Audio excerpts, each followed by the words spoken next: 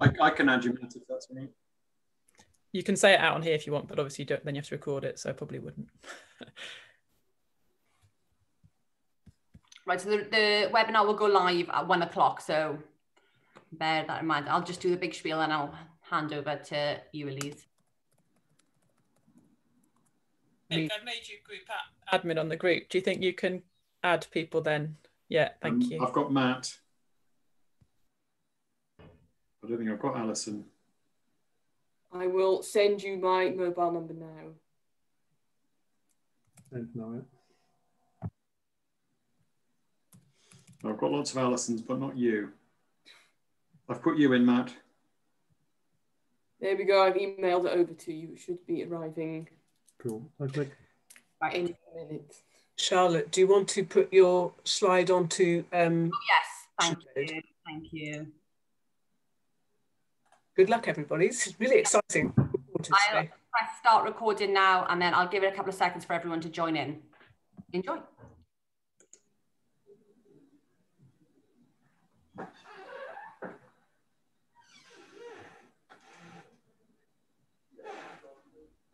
Right, good afternoon to everyone joining. We'll just give it a few seconds so that everybody can get on to the start, and then we'll kick off.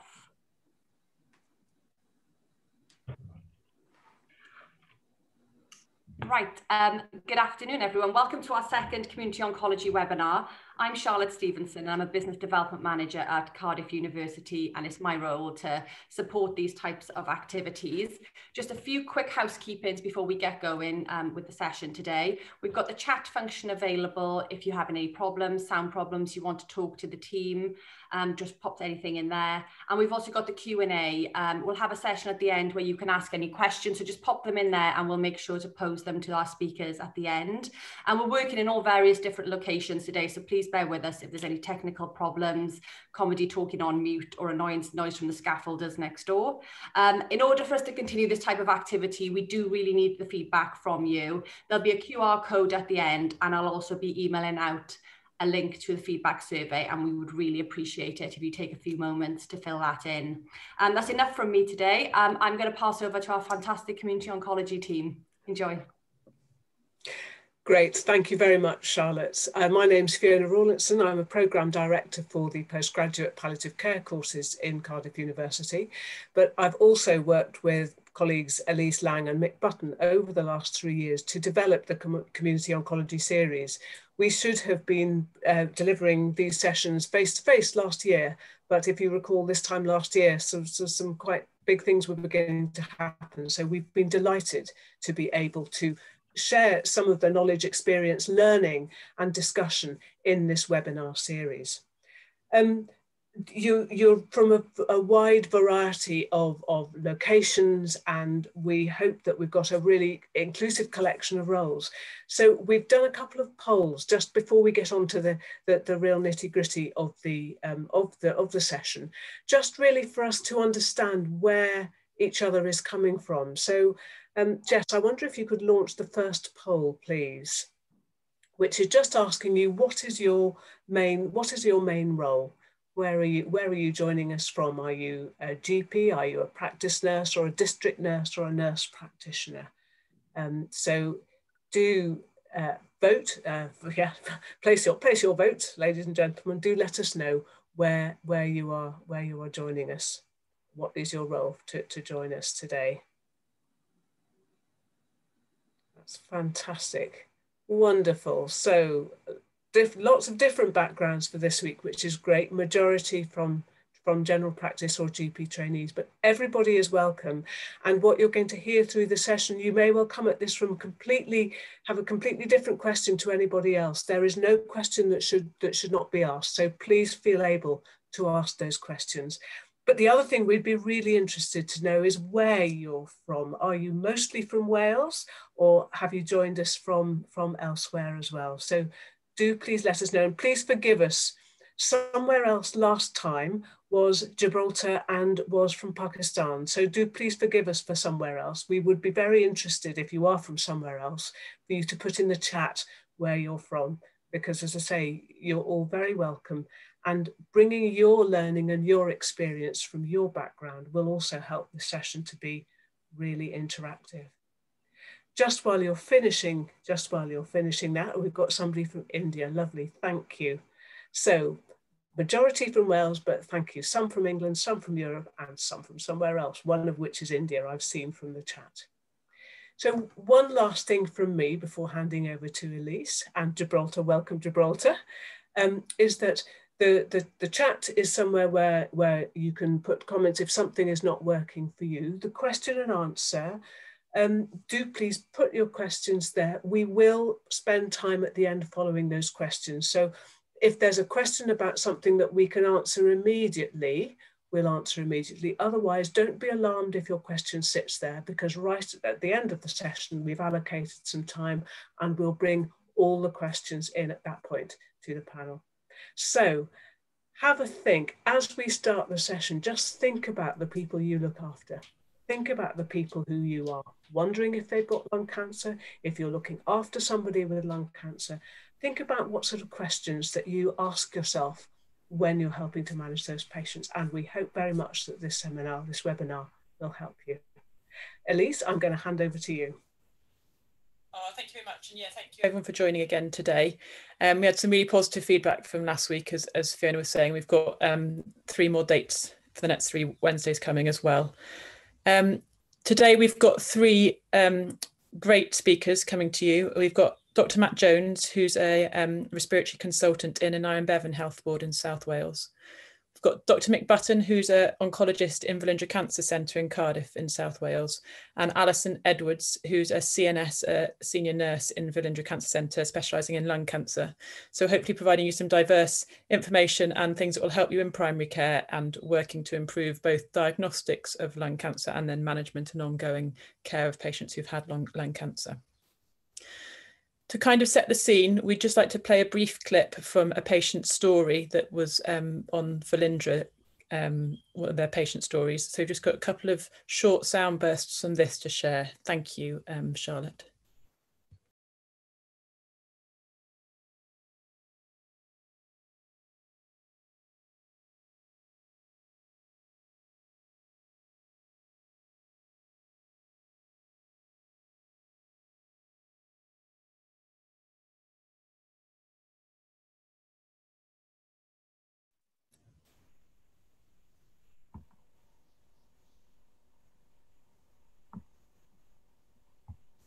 Charlotte, despite trying this, I actually can't hear it. I don't know if anybody else can. I can't hear either. I'm here.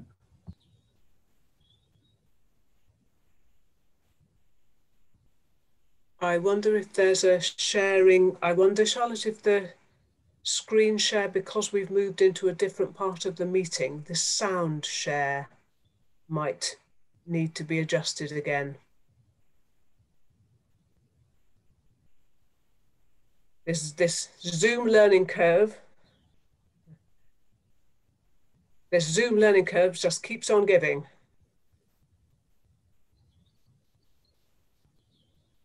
If there's any problem, Charlotte, we can always share the link.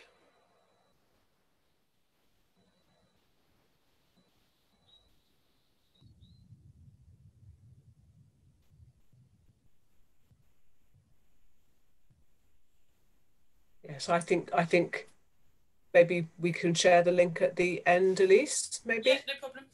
Thank you for trying, Charlotte. That's a shame. It's a patient explaining, you know, what happened along her journey from diagnostics and primary care through to diagnosis. And it would be well worth a listen if you get the chance later on. We will post the link. Thank you for trying, Charlotte. I mean, I think from primary care's point of view, Matt's going to explain very well some of the issues that we've had with patients not presenting for many reasons across the last year. But also from how we manage patients when they present with a cough, you know, given that most of us are thinking COVID-19 at the moment, and I guess when to worry when the cough has been going on a little bit more. And also some of those sort of smaller red flag concerns that are in the NICE guidance that we should all be aware of. And I'm happy to share some of those links through the chat as well as the meeting goes on. But I shall pass to Matt Jones. Thanks, Matt. Thanks, Elise. So yeah, my name is Dr. Matt Jones. I'm a lung cancer lead clinician in ABUHB. So I'm also a consultant chest physician, been working on the shop floor with lots of COVID patients. So we had a busy year, as we all have, really. If I get on my next slide. So this is all about lung cancer. It's a shame we couldn't hear Julie's story, because I think that would have really painted a picture of what we're dealing with lung cancer. We all know that lung cancer is a big killer. It kills more patients per year than breast and bowel cancer combined. Recent estimates, about 35,000 people each year. And the real shame of lung cancer is the majority of people present at a late stage when disease is advanced and treatment options are less. And really what we're trying to do as a community is try and bring people forward to present earlier. It is difficult, but that is the goal with this. And how can we in primary care identify these patients really earlier on? So if I go to the next slide. So COVID-19 has completely changed the way we've worked over the last year, and it's really affected everything, and cancer is one of those things. We're seeing patients being diagnosed later, less patients being diagnosed up front, and delays in their treatment down the line, and some people migrating through different stages and perhaps going to more palliative stages because of the delays from COVID-19. And lung cancer is one of the worst affected because of the shared similarities with the respiratory virus of COVID-19. We're seeing more and more patients presenting late in hospital with lung cancer rather than through primary care. And I think it's going to be a legacy for many years now that we'll see an increase in lung cancer deaths and really undoing a lot of the good work that's happened in the lung cancer community and the developments of the last few years. So I have my next slide. And lung cancer has been particularly badly affected because really lots of reasons. We've had conflicting messages. The kind of stay at home, help out has been a very successful message coming through from the government. And that really kind of goes against years of lung cancer awareness campaigns where we said, actually, if you've got 3 weeks of a cough, see your GP, get that chest x-ray done quickly. You know, it's really trying to protect the medical fraternity from kind of non-urgent presentations, but then we are missing these patients. They're going to be misdiagnosed, some thinking that they've got COVID-19, staying at home, self-isolating, but some of those will be having lung cancer symptoms rather than that of COVID-19. And our services have certainly reduced in the way they're accessed, reduced in the way they're delivered, and it's the same in primary care. So there will be that effect also affecting why we're seeing less and less cases. So my next slide. This is a graph of really what we've been seeing in an Iron Bevan. The blue line is the referrals month on month in 2019, and the red line is comparing what it was in 2020.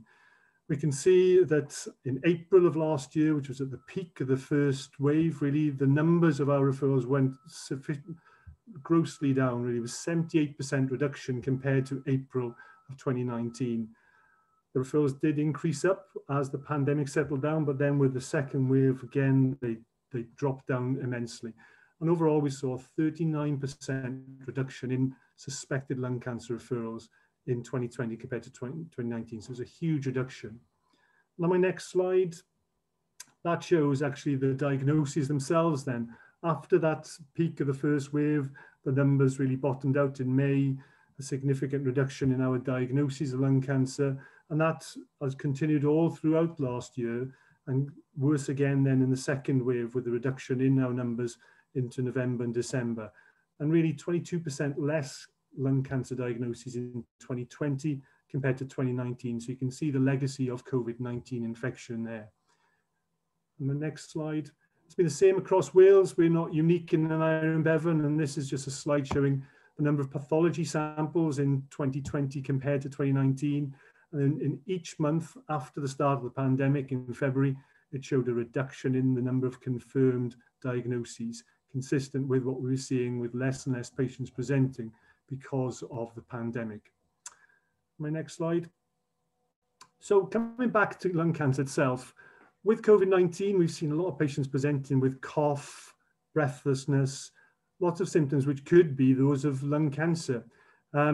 This was a study from Exeter in 2005, very good study actually looking at a number of practices within the Exeter cluster, looking at those patients within there which had lung cancer, comparing those which didn't have lung cancer and other problems, and looking at particularly symptoms which were associated with lung cancer.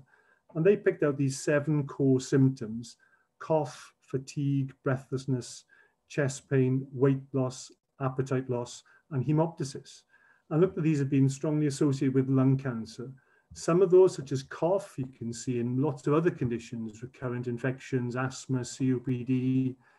So that actually has a very small positive predictive value of odds of getting lung cancer with just that symptom. But things like hemoptysis has a very strong association with lung cancer. The actual, if you just have one episode of hemoptysis, there's a 2.4 positive predictive value in association with lung cancer. It's quite high in its association. And if you have 2 episodes, following this graph down the column there, if you have 2 episodes of hemoptysis, that positive predictive value of lung cancer from that is up to 17. So very, very high. And looking at this, you can also work out if you have a number of different symptoms, such as here, hemoptysis and loss of weight, then your positive predictive value goes up to 9.2. So you can see how these things work together. Trying to differentiate from COVID-19, what we're looking at is these are more chronic symptoms typically, whereas COVID tends to be acute symptoms. But it's easy to see how those waters can be muddied. One particular physical sign that was picked up from this study was that of finger clubbing, and we see that in around 30% of our patients presented with lung cancer. And particularly pertinent in primary care, these abnormal investigations, spirometry. We all know the difficulty in getting spirometry now, but thrombocytosis or raised platelets, important. It's got a very strong link with cancer. In one study, the prevalence of cancer in patients with cancer diagnoses, 11% of males and 6% of females actually had evidence of thrombocytosis. And this is actually as high as 30% of patients with lung cancer have a thrombocytosis. We know that that itself is a negative predictor. If the higher the thrombocytosis, the higher the platelet count, is that typically the worse the prognosis, and is typically associated. In primary care, checking the platelet count is an important thing. We're going to my next slide. That last slide really in that study underpins which patients we should really be investigating. And really the big highlight of my talk is get a chest x-ray. Get these patients to have a chest x-ray urgently, because that is a very, very useful tool to get your patients into the system and diagnosing lung cancer. These 6 symptoms: cough, fatigue, breathlessness, chest pain, weight loss, and appetite loss. In a non-smoker, if you have 2 or more of those symptoms, then an x-ray should be sought very urgently. Likewise, if you're a smoker, then that goes down to 1 because of the additive risk of smoking. So really getting that rapid x-ray is really important. Obviously then if you've got other symptoms like persistent or recurrent chest infections, which may be because of a tumor obstructing a bronchus, finger clubbing, as mentioned before, high association with lung cancer, lymph nodes in the neck, N3 disease could well be an underpinning lung cancer. Or if you've got chest signs, for example, dullness to percussion, reduced breath sound, you think you've got an effusion, get a chest x-ray. I'm sure you know all this, but the important thing is getting that x-ray early and looking at that platelet count. Maybe a take-home message a day, look at that platelet count is important. So I can have my next slide. A lot of people ask me, how about x-rays? Are they actually any good? It's a very blunt tool these days. Everyone gets a CT. And this one study in 2006 in primary care showed actually that 23% of their cohort of patients who presented with lung cancer had a negative chest x-ray. We did a similar study looking at all our patients who presented with lung cancer to our MDT in 2011 and 2012. And that showed actually about 7% of those patients had a negative x-ray. But actually, when we looked at those with a radiologist who was blinded to the initial report, it actually showed that they weren't actually negative chest x-rays. They were probably just misreported. The cancer was hiding away, as seen in these pictures, behind the clavicle, behind the heart, behind the hilum, difficult to locate areas, which if you do a CT, it's very obvious. So it may not be actually that this x-ray is negative, it's just that the radiologist report is not accurate. And that's why, again, a message from this is don't always take the report as being gospel. It's just a report, it's subjective, it can be incorrect. You could still need to get extra investigations done. The next slide. X-rays really labouring the point, but it is very important. The number of X-rays we've requested through primary care have gone up exponentially over the years. We did a lot of work in 2012 with lung awareness campaigns to try and promote X-rays in the community, and that worked in increasing the number of X-rays we're doing, and there was a year-on-year increase. The next slide. That's gone on through the years, peaking in 2019 up to 61,000 chest X-rays in Lyra and Bevan done in outpatients via primary care. But again, COVID-19 has torn this apart, and there's been last year a 25% reduction in those X-rays being done. And that's consistent with the advice given, people not presenting, and us reducing our abilities to see these, to perform these patients not coming forward.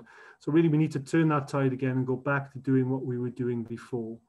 So I go back to my next slide.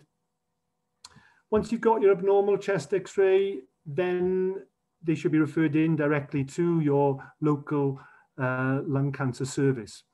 I mentioned before that hemoptysis has a high positive predictive value of cancer. And if you have someone presenting with hemoptysis, don't do an X-ray, refer them straight in. If that hemoptysis cannot be explained, they're above the age of 40, then they should go on and have a CT scan initially because of that high positive predictive value and the likelihood of cancer with it. Likewise, if they get 2 or more episodes, even more so. There's this grey area about those was a chest X-ray, which is normal, but a high suspicion of cancer remains. And I'll come back to that in a following slide. Like my next slide. We've been seeing patients all the way through face-to-face, even despite this being on COVID wards. We've been kind of getting changed, getting washed, coming out, doing our lung cancer clinics as usual. A lot of patients have been scared to come, as I'm sure they have been coming to GP practices. We've been doing some telephone consultations with them or reassuring them about the pathways that we've had. So they've been ongoing, and I know that in other health boards, Cardiff, Cwmtaf, it's been the same. I think it is important, if you can see these patients in primary care face-to-face, telling them the information that they've been found, examining them, also discussing things like smoking cessation. The sooner things like that start, the better, because we know that there are better outcomes if patients stop smoking. My next slide. I like to try a bit of audience participation if I can, just to gauge your current practices. If you have a patient with an abnormal chest X-ray, it's come through suspicion of cancer, I want to know what you would do in this situation. Would you request an urgent CT thorax abdomen and await for a report via primary care? Secondly, would you refer them directly in so the respiratory team can then deal with getting the CT and further investigation? Or would you look at what the radiologist has reported and then go by what they say with regards to your next test? So if you could answer this, that would be interesting to know what your current practice is.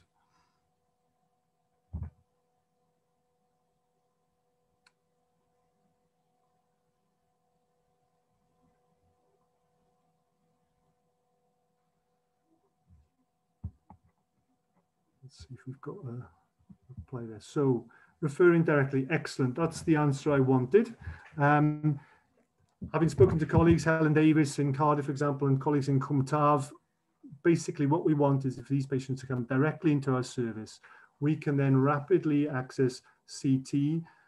There are pathways down where we can get that done within 72 hours in secondary care, get them into clinic within the same week, rather than actually going through a more laborious pathway outside of the hospital where you don't guarantee that you get that CT in a timely manner. Okay, great. If I go on to my next slide. Just going through what we've been doing with our diagnostics. Really, chest X-rays have been ongoing in primary care, in secondary care with walk-in testing. And that's important now to think about getting those patients back into the system. CT, we probably have better access to that because of less routine work. There's no delays with that now. Lung function testing and spirometry has really been culled in primary care because of the fact it's an AGP, which is difficult. We had similar problems, but it's now restarted, although less tests being done because of the rest period between each cases. We're still doing face-to-face clinic, as I mentioned.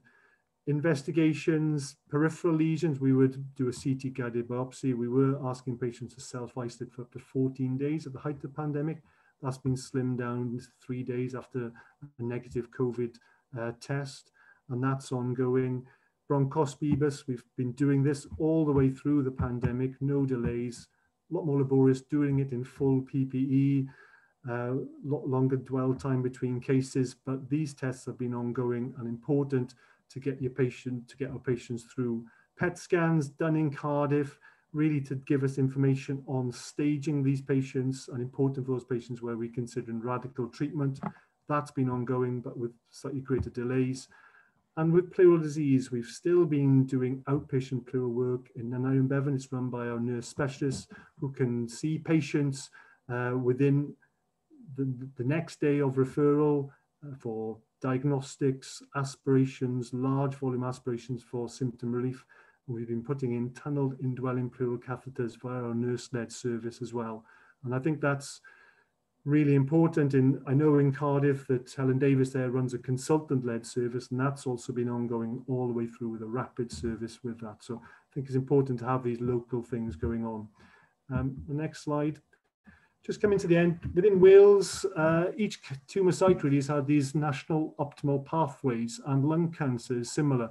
What that's trying to do is really trying to make sure the patients who come into the system are diagnosed, investigated and managed as quickly as possible, trying to make sure everything is definitely done within 62 days and less than that, and lung cancer is no different. But my next slide, that will show what happens with regards to the front end, the important end really. When you see a patient and an X-ray is done, they will then get referred into us. We will triage them and arrange for a CT scan to be done within 72 hours, ideally reported during the time. That's the aspiration. So really, getting those patients into us is really important. We will get that done, and I'm sure that's what most of you are doing, and really just to highlight that. And then we will get cracking with diagnosing, investigate them as soon as possible. My final slide then, I did mention those patients perhaps with a normal chest X-ray where perhaps you think, well, actually, I think this patient's got cancer, and that hunch in primary care is very intuitively important, and it's been shown in studies to be important, and that diagnostic acumen. We've had this vague symptom rapid diagnostic clinic running in Iron Bevan for the last 3 months, and that's for those patients with a normal chest X-ray, for example, which have got weight loss or other symptoms which you're very concerned about. They come to this clinic and they have investigations. They've got rapid access to services such as CT TAP, and that can then allow us to make a timely diagnosis of cancer. 8% of patients who've come through that service in the last 3 months have been diagnosed with cancer, and also other significant conditions which have been manageable have been diagnosed. So that's something I know we have in Iron Bevan, I know they have in Cwm Taf. It might be something coming soon to Cardiff and Vale, but something to look out for is maybe a way of dealing with these cancer patients or suspected cancer patients. So that's all I have to say for my part of the talk. I'm happy to answer questions as we go along. So I'll hand you over to my colleague, Dr. Mick Button now. Thank you. Thanks, Matt. Really good summary. Just like to say, we're replicating that rapid diagnostic centre, rapid diagnostic clinic with a rapid review clinic for palliative radiotherapy as needed. So try and join things up across the system, if you like. So I'm going to carry on the story and cover what happens once we've made a diagnosis of lung cancer. And as Matt says, patient fitness is really important in what we can offer. So I think staging, fitness and patient wishes are all key. A quick pathway is important because patients are obviously and understandably very worried about things, but also we do see things like stage migration and fitness deteriorating if we don't do things fast. So speed is really important. I think it's really important to highlight, as Matt said, that our services have been open throughout all stages of the pandemic. We have made changes to try and keep everybody safe, patients, general society and population and staff. But we've been giving systemic therapy and radiotherapy throughout, seeing patients in clinic. And I'd just like to say thank you to everybody in the NHS, whatever their role, whether it be clinical, non-clinical, primary, secondary care, tertiary care, who've kept things open for patients. It's been a huge achievement, and thank you to everybody. I'm going to focus mainly on the non-surgical management, but we shouldn't forget the role of surgery, which does provide an important curative treatment for a small proportion of patients who have early stage cancer and who are fit enough. It's about 1 in 8 patients coming through our MDT might have an operation for their cancer rather than non-surgical treatments. I'm going to talk a little bit about radiotherapy, which can be helpful in palliating and improving symptoms in the advanced stage or in the curative setting. We have something called stereotactic ablative body radiotherapy now, which can give surgery probably a run for its money in selected patients for very early cancers. The mainstay of my talk, though, is going to be around systemic therapy, mainly focused around non-small cell lung cancer, as that's where the bulk of developments have been. And most of that is in the non-curative setting. But there have been similar developments in small cell and mesothelioma, but lesser impact at the moment. Next slide, please, Charlotte. So these are just some pictures of a young lady who came through clinic very recently. She was diagnosed with metastatic lung cancer. She presented with a lot of hip pains. Just next slide, please, Charlotte. She had a lytic expansile metastasis in the inferior pubic ramus, which was really affecting her ability to look after her children and walk.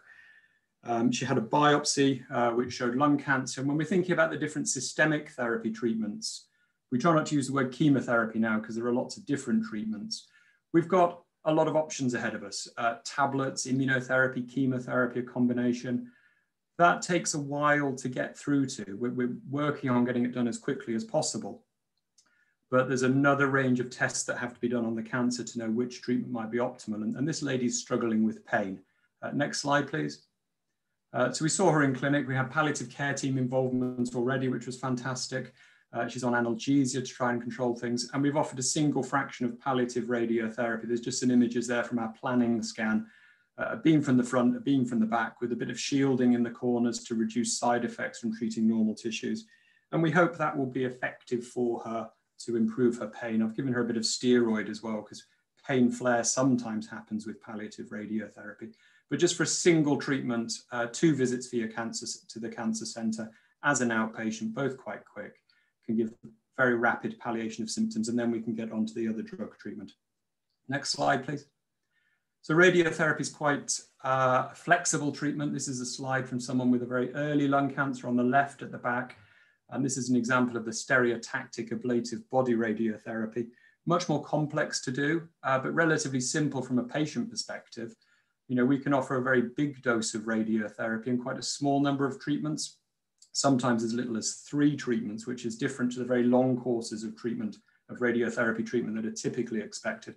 And this could all be done as an outpatient without general anaesthetic and give very good cure rates for early stage lung cancer. It does come with a risk of side effects. Quite a lot of the lung might get treated, which can cause shortness of breath or cough. And the chest wall treatment can give people risk of chest wall pains or even rib fractures in the future. But it can be a very effective treatment. For example, patients who are not fit for a general anaesthetic or surgery. Next slide, please, Charlotte. So focusing on the systemic therapy a little bit more, a big advance over the last 5 or 10 years has been oral targeted therapy.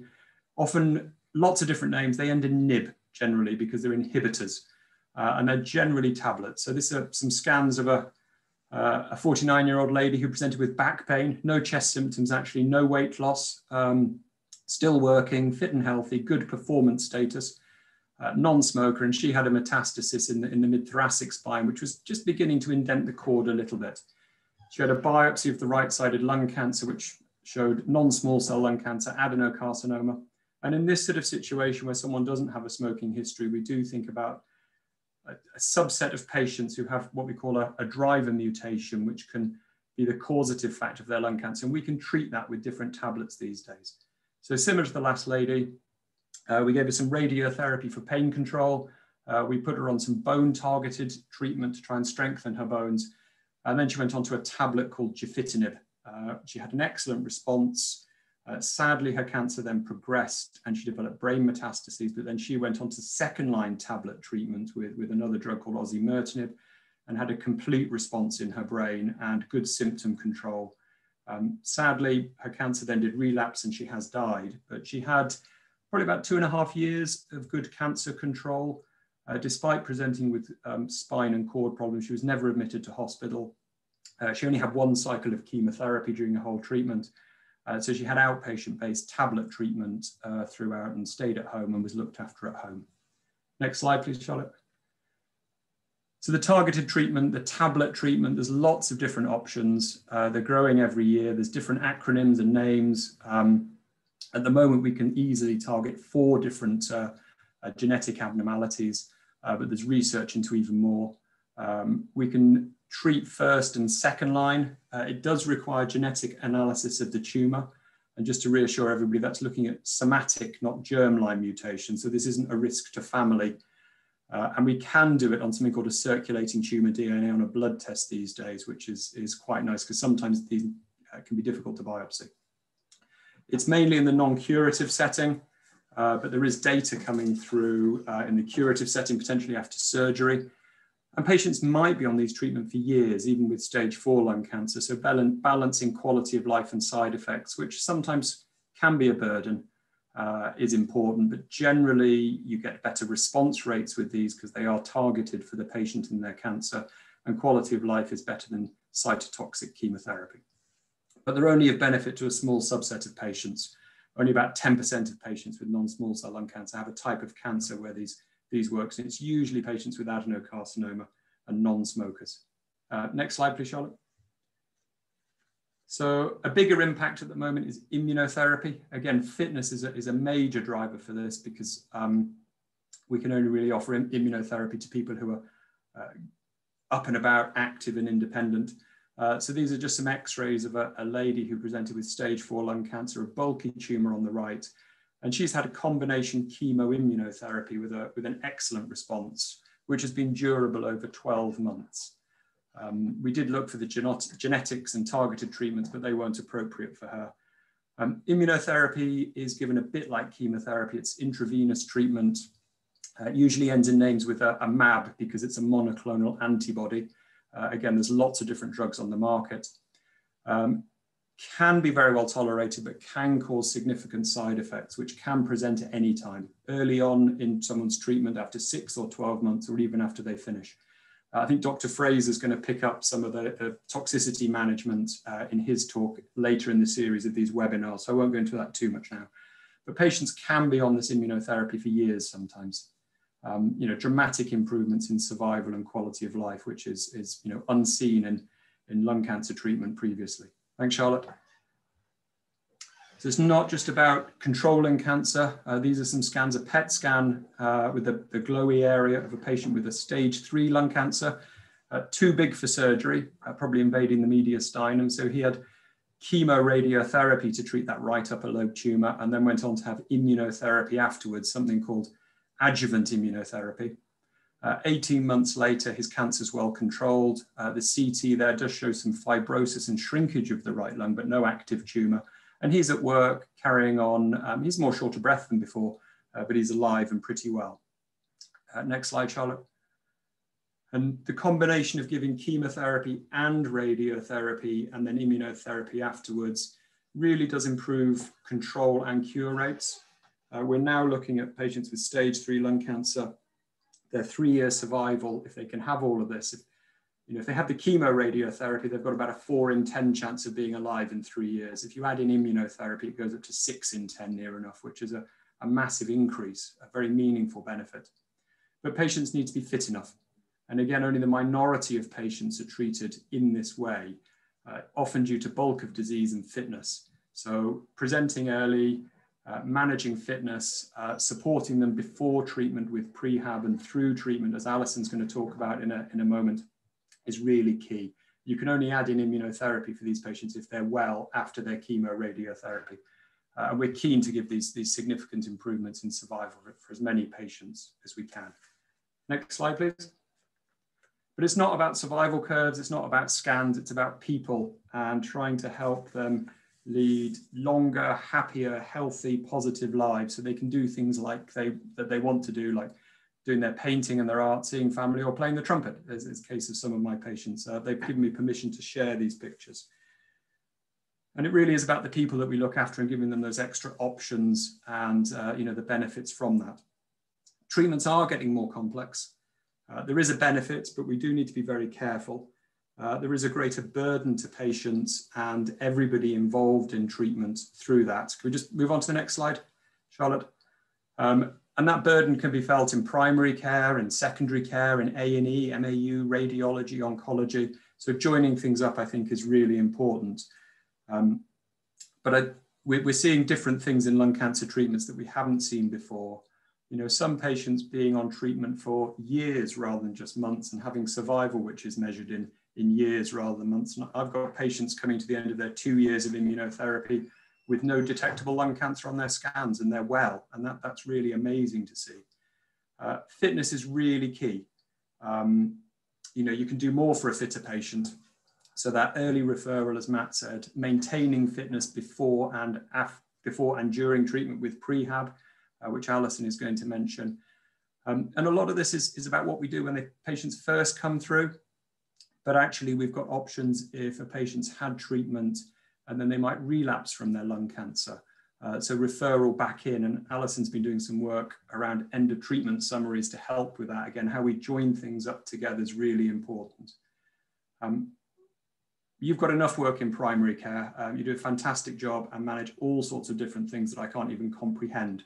So we don't expect you to be experts in this, but I do believe that, you know, better communication, better team working, better knowledge in both directions from you to us as well would lead to better clinical care. And I always really value it and enjoy it when I speak to a patient's primary care team. Sorry, that's my alarm going off to tell me to be quiet. Just to join up the care decisions because things are getting more complex. So, you know, maybe, you know, do take opportunities to talk to your oncology teams if that comes up. Next slide.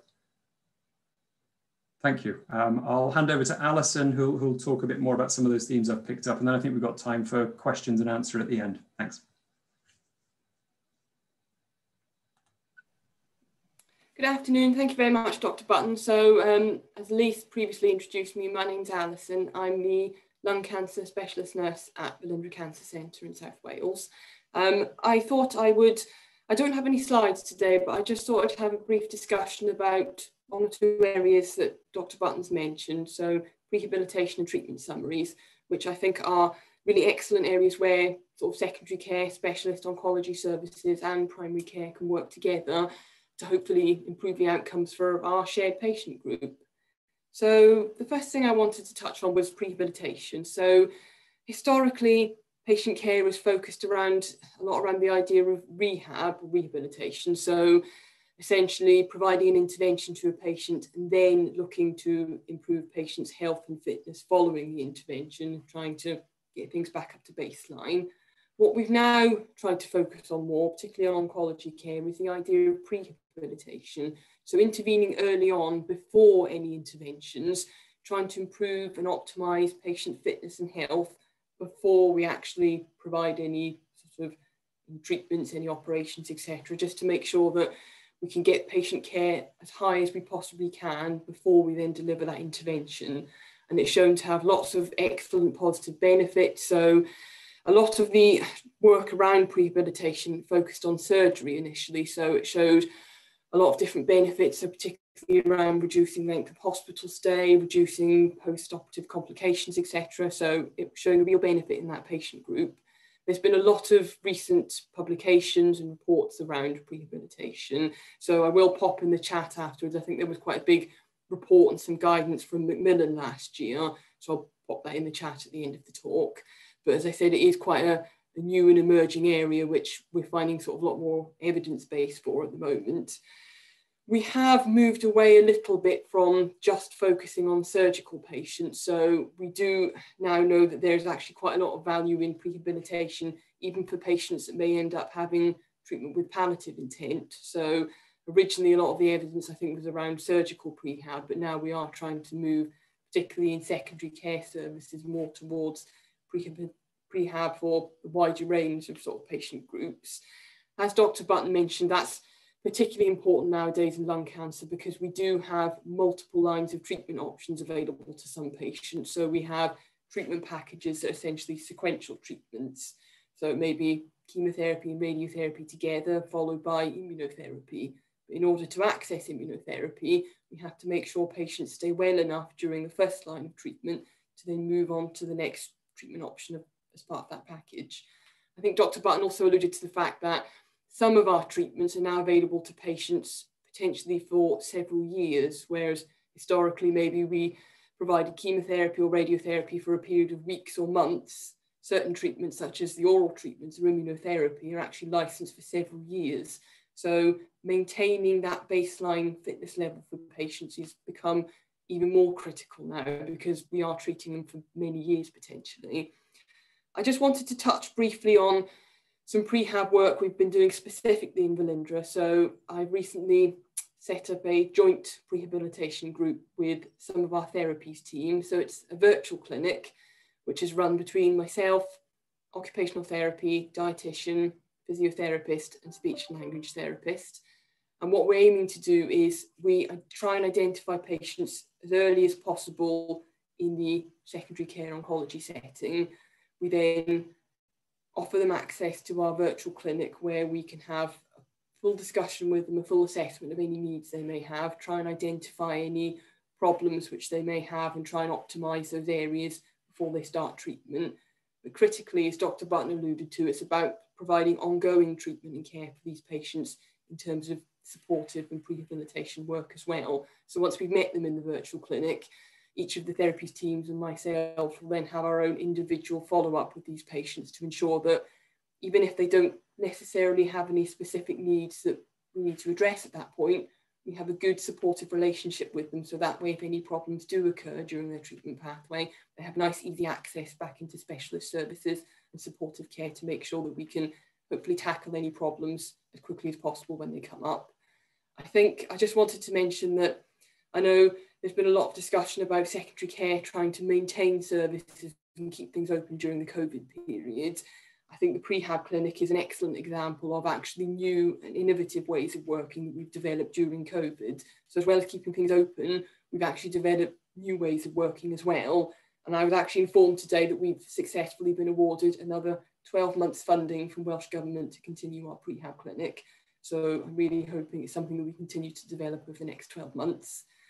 Obviously, prehab, as well as being run in secondary care, has got a critical role in primary care as well. And I think there's probably excellent day-to-day work that is going on in primary care, which is massively supportive of rehabilitation. So things like smoking cessation, alcohol use management, physical activity levels, nutrition, blood pressure management. So a lot of really important day-to-day work that I know goes on in primary care all has a really critical, important aspect in terms of feeding in to rehabilitation. And so just getting that patients as well as we can, getting that baseline fitness level as high as possible, all the way through, so we can continue this work all the way through the diagnostic pathway. So when they come to secondary services, if they do need specialist treatment, they're in the best position as possible, hopefully, to carry those things forward. So I think prehab is something that's been developing over the past few years. And as I said, I think everyone has a really important role to play in it. It's something that we can start as early as possible in the patient pathway and then hopefully continue throughout their journey in secondary care.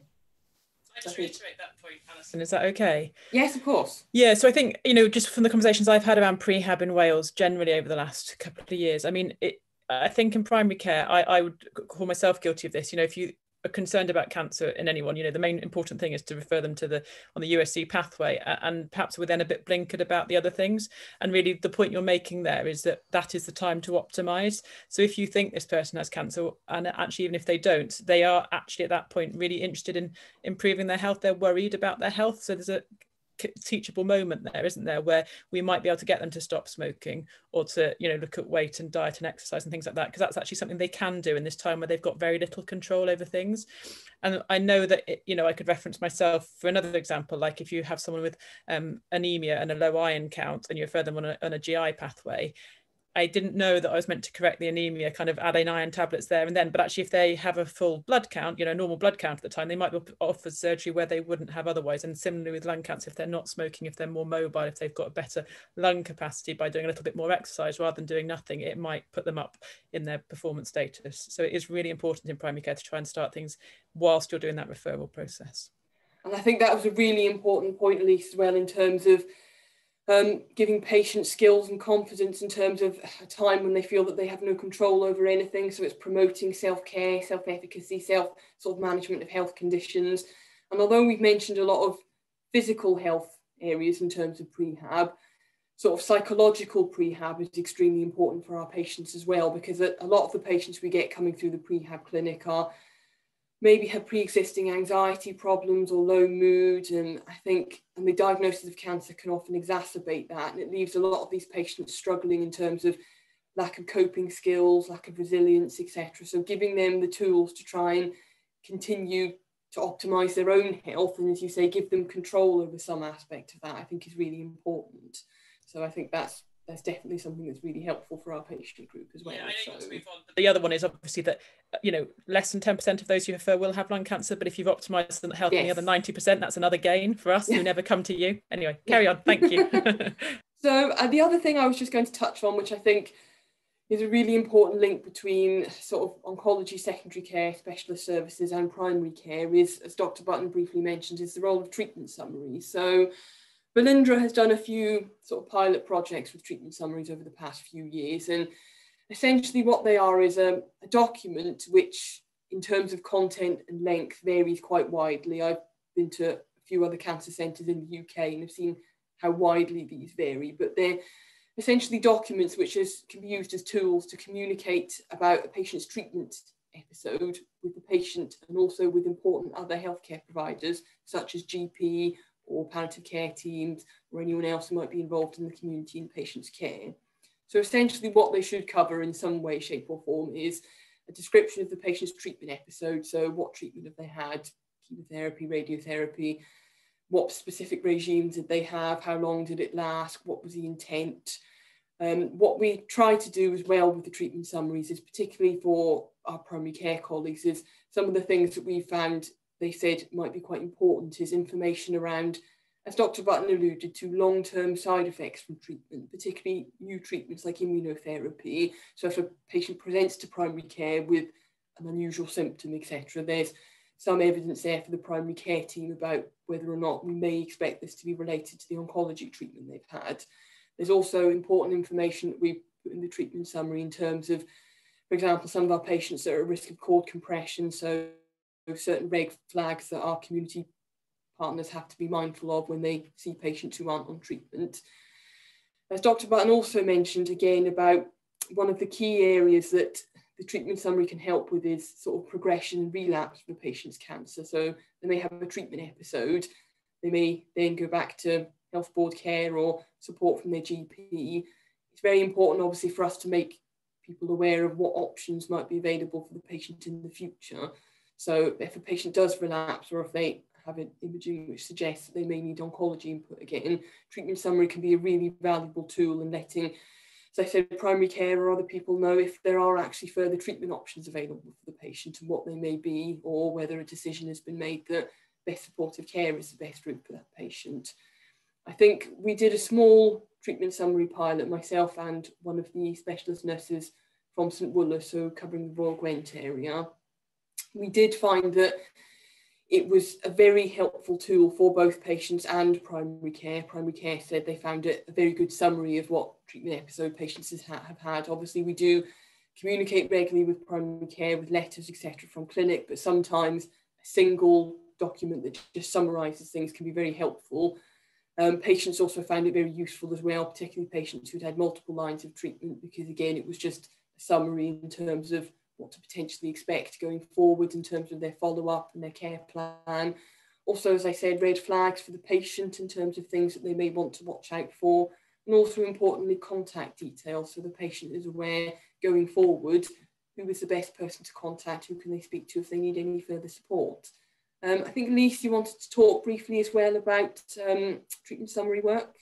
Yeah, just very briefly because I'm aware of time, but thank you very much, Alison. So there is an All Wales piece of work going ahead with this. So hopefully it will come to you wherever you are in Wales for your patient having cancer treatment. But what's most important is that you code it. So just coding, because obviously these files, letters are often held in different files. So just code that the treatment summary has been received, so you know where to find it. And in our practice, you might put like a yellow alert box to say treatment summary and the date of it, because you know, the side effect stuff that you need to know when you need to know about it is quite hard to find if it's 3 years ago in a treatment summary received from 2018. So just the coding of it is really helpful. But thank you, Alison. I know Fiona's been keeping an eye on the chat. We've just got sort of 5 minutes for questions. I mean, particularly from some of the things that Matt said that I think would be relevant for primary care, you know, in terms of his referral. You know, when we refer, I mean, what worries me is that we don't see so many people in primary care these days, and some of his red flags refer were things like finger clubbing and weight loss. And I genuinely worry that the amount we manage over the phone, we don't pick up some of these more subtle signs. So that was one of the things that I'm going to try and be more aware of, particularly when I'm seeing patients, to weigh them when I'm there with them, the times that I do see them, even for something else. Yeah, I think a weight is really useful. If they lost, you know, 10% of their body weight, I think that's a real big issue, isn't it? I think for us, I always look at weight when I get referrals, look at the GP letters with their weight compared to ours. So it's a big thing, really, weight loss and thrombocytosis and clubbing. Yeah, big things to look at, really. Matt, there was a question that you on the chat around commissioning PET scans, and you were going to just make a comment on that. Would you like to do that now? Yeah, it's difficult. I mean, within Wales, PET scans are easily attainable as long as they fulfil the current kind of PET guidelines. Getting scans, I think the case that was discussed on the chat was that somebody was living across the border, getting their treatment in England, but the PET scan had been commissioned in Wales. I mean, it's difficult to comment on individual cases like that. I guess there is a centre in Cheltenham, to my knowledge, and certainly where we used to send our patients back many years ago. Yeah, difficult. It's difficult to comment, as I say, on difficult cases. I mean, if it's really a big issue, then going back to, you know, your provider then and asking whether that could be done more locally would probably be the way forward. But you know, a lot of our patients are asked to travel quite significant distances for PET scans. It's all done in Cardiff at the moment, and given the nature of the test, I think a lot of them are willing to go on that one occasion. Can I just ask a question, actually, of Mick as well? Thank you. Which is just occasionally, Mick, when I'm a palliative medicine consultant in the community, and we see people who may have had some radiotherapy for hemoptysis, and it's kind of nearly got rid of it, but not quite. And so when we are seeing the patients, you know, for follow-up, they'll still mention hemoptysis, which varies in amount. Is that something that kind of would we be having alerts for that and sending people, expediting clinic appointments, or is it just something to sort of to keep an eye on? Gosh, you're asking me a question about leading into radiotherapy retreatment and radiobiology with only a few minutes left on a webinar. Oh. That's very dangerous, Fiona. I think clinically, yes, it is something to worry about. I mean, anybody with hemoptysis from a lung cancer is at risk of major hemoptysis, which can be a life-threatening event, and that can be really upsetting for the patient and carers. There are simple things that can be done, like tranexamic acid, exploring what else might be happening. You know, they could have an infection or a PE as a cause for hemoptysis, so having a bit of a differential. There may be other treatments. I mean, they might be under your care, but they may also be fit for systemic therapy. So, you know, is there an option to bring their cancer under control more generally? It's something for us to get involved with. I often see a little bit of hemoptysis post-radiotherapy. It doesn't always settle completely, but radiotherapy can be very effective. And oftentimes there is scope for retreatment with radiotherapy. Or potentially, depending on your local teams, you might have something like a brachytherapy or endobronchial treatments, laser treatments and things like that through the surgeons or the respiratory teams. So I think if someone has got ongoing hemoptysis that you're worried about clinically, I definitely have a chat with your diagnostic or treatment teams and see what can be offered. Great, thank you. The other thing that I've picked up, Elise, from something that you were saying when discussing with Alison is I love the concept of teachable moments. And I think the last of the series of the webinars, we're going to be looking at communication skills and general sort of top tips to manage any of these situations that we've talked about, and the concept of teachable moments, but actually getting the communication skills right for that teachable moment is, can you build on how that patient is feeling at the time? I think there's quite an art to that, isn't there? So I'm looking forward to kind of bringing everybody's skills together in a fairly discussive final session. We've got literally a couple more minutes to go. I've hogged the questions so far. Elise, I don't know if there's anything else that you want to... No, I'm happy. I can just see there is a hands up in the chat. I don't know whether we can bring a delegate in, but Catherine has got a hand up in the chat. There's a question there. Catherine, can you... Charlotte, is she able to speak? I don't know. Catherine, you can be able to speak now if you want to say your question. She looks like she's on mute from where I am still. Yeah, you need to unmute yourself, Catherine. No? Oh, hand's gone down. Yeah, no, just grateful for everyone for their time, and thank you for attending. The next one, I think we had a slide to show it, didn't we, is skin conditions next week, and then malignancy of unknown origin and the rapid diagnosis centres in 2 weeks' time, and as Fiona said, 3 weeks' time, about difficult conversations and teachable moments. There is one final question before we go, if we can. Sorry, Fiona, asking about spirometry remaining as the gold standard in light of COVID, please. Any last minute quick fire responses? Probably answer a bit of that. Thank you, Matt. Spirometry is still considered an AGP. I think that may well change in the near future. I think that's always being something that's been consistently reviewed. With regards to before coming into hospital, no, it's not before referral. We don't anticipate that patients will have a spirometry. We will do that. We have the ability to do spirometry and full lung function testing. We have about an hour downtime between patients as well to let everything settle down. So we wouldn't expect that to accompany a referral. I know it's difficult diagnosing airways disease more and more now. So that is done by symptoms, radiology, you know, in asthma, peak flow readings, etc. So the answer to that is no in lung cancer, but appreciate it's very difficult now, and we can offer within our health, certainly for GPs, routine spirometry for other conditions if we're really desperate for those as well. All right.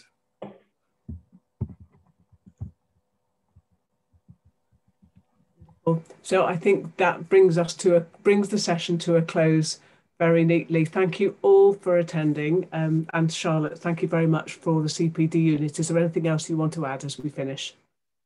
No, just a reminder to everybody to fill in the feedback form, please, and I'll also email around the recording. And apologies for the sound. I could hear it fine, but I don't know what was going on, but it will be on the recording for you to listen to. Thank you everyone for attending. Thanks all to our fantastic speakers. Take care, everyone. Thank you very much.